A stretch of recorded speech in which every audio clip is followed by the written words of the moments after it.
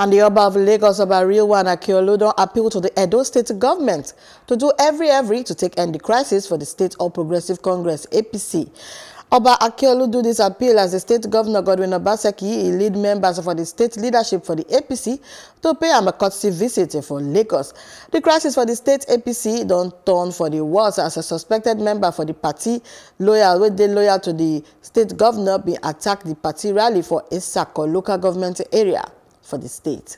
In our tradition, we cannot come to your domain, your kingdom, without first informing you that we are here and paying courtesies and obeisance to you.